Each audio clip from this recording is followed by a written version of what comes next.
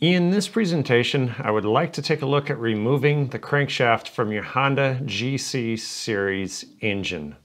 As usual, before we begin, I'd like to take a look at the expectations. So before removing your crankshaft, there's a couple of precautions that you have to take, most notably because you are working next to other people. The rod cap must be indexed to the connecting rod. It actually is already done from the factory, but the identifying mark that signifies such is exactly the same no matter which rod cap you have on which connecting rod. They're all the same. However, it does nothing to prevent you from mixing your rod cap up with your neighbors. Obviously, we have to remove the connecting rod cap to be able to remove the crankshaft from the engine.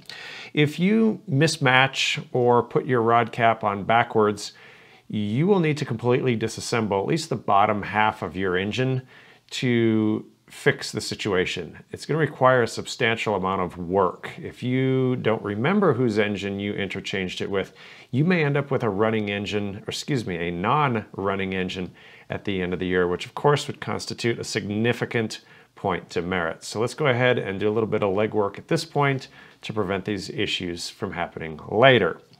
Again, the rod cap's unique to your engine, just as the block is unique to your crankshaft. So throughout the time I've messed with these engines, instead of throwing away parts, if you will, that are kind of out of tolerance a little bit, Honda will match out of tolerance parts, if you will, together and come up with a complete engine assembly. So let's say the big end on your connecting rod is 1/1000th too big.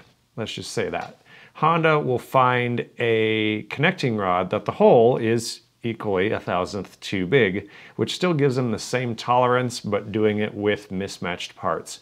So when you interchange parts with other engines that may be from the outliers, if you will, of the bell curve, the parts are probably not going to work. When you buy new Honda parts from the store, they typically will come from the middle of the bell curve, so they'll fit more engines than ones from the extreme edges, if you will, of the typical bell curve. So just be careful with your parts, is what I'm saying. When you're finished with that and you've made sure not to interchange any parts with your neighbor, go ahead and get an instructor's signature for having the crankshaft removed from your engine. Let's take a look at how this works. All right, so what we're going to do, you notice there are no unique identifying marks anywhere on this connecting rod assembly. And the observation isn't actually correct because it's stamped on the other side. But like I said earlier, there is no unique identifier for this particular connecting rod to this particular cap. So what I'm going to do is I'm simply going to take a screwdriver and I'm going to scratch it in a unique spot that the chances of me scratching another one in the exact same spot are actually pretty dang slim. So that identifies or indexes the correct direction of this rod cap and the correct rod that this cap goes to. At this point in time, what we can do is simply rotate the crankshaft to about bottom dead center. We can remove the two bolts holding the rod cap on. Make sure to completely remove them. They are unique to this engine, rather in a way that they're the only two bolts like it. They don't interchange with anything. We can now push the piston all the way up to top dead center. We can rotate the crankshaft freely. We can then remove the timing belt by removing this pin with a pair of pliers. Simply extract that, and then slipping the belt down, removing the camshaft, and pulling the belt out the back of the engine.